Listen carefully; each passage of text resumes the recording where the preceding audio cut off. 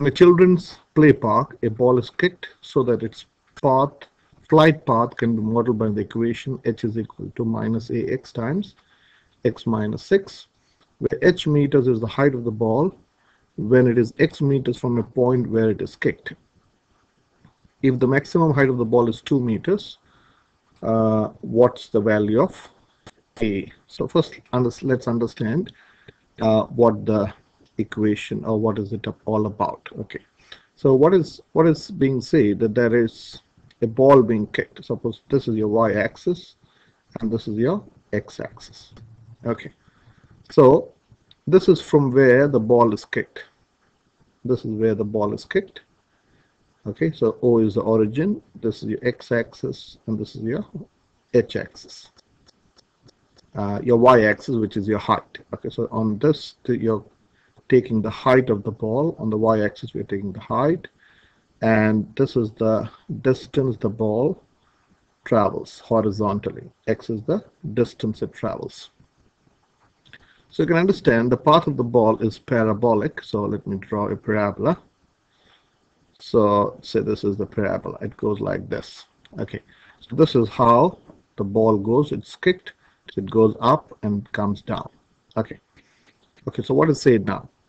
This is where it is kicked from, and from the equation, this is h is equal to minus ax times x minus 6.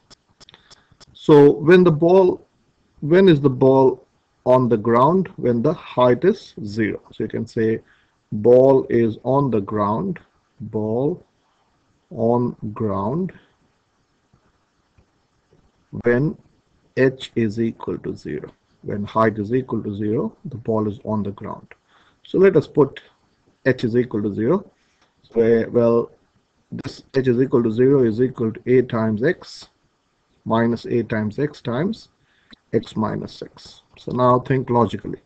When would this equation become 0? For which two values of x would this equation become 0?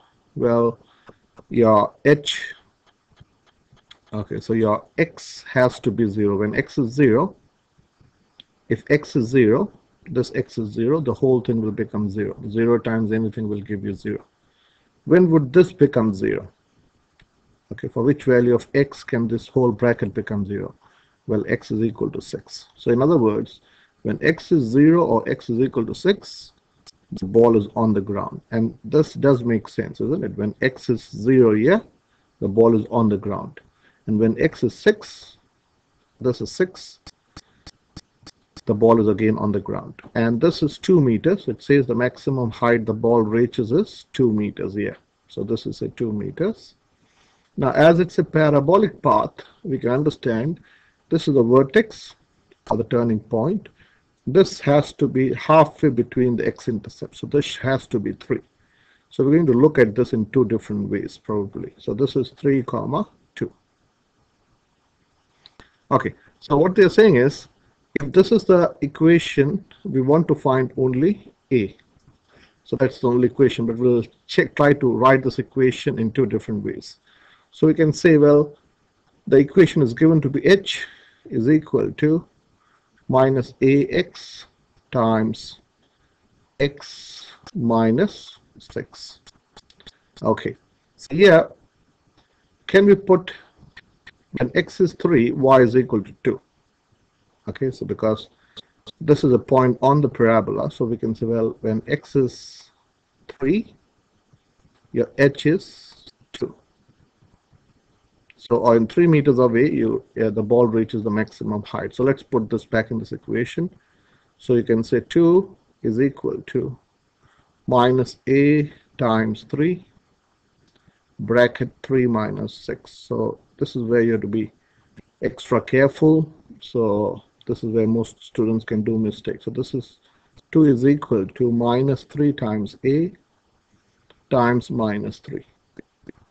3 take away 6 is minus 3. So 2 is equal to 9a. 2 is equal to 9a. Am I right? So this implies you can say your a is 2 nines. The a is 2 nines. Okay, so the equation of this parabola, so you can say A is 2 nines. So let us confirm whether this equation works. So we can say h is equal to minus 2 nines, because minus is already there, minus 2 9 x times x minus 6. Okay, so this is my graphic calculator, and we'll check whether this point is 3 comma 2, if this point is 6 comma 0, and this point is 0 0. So get your calculators out and go to graph. Okay, and type in minus 2 2x. I'll divide by 9 later on. 2x times x minus 6 divide by 9 divided by 9. Okay, so actually this, let me explain that, because that can be confusing. So this equation can also be written as h is equal to minus 2x times x minus 6 divided by 9. That's what I've done. Minus 2x times x minus 6 divided by 9. Minus 2x times x minus 6 divided by 9. I know the scale. I'll go from 0 to, say, 10. Okay, I want to go from 0 to 6. Step of 1, and I'll go from 0 to 5. Step of 1 would do, and this is your graph. Okay, so I'll go G-solve maximum. When x is 3, y is 2.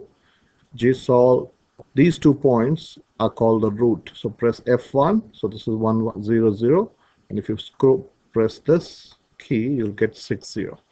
So this is how you can confirm that your equation is right.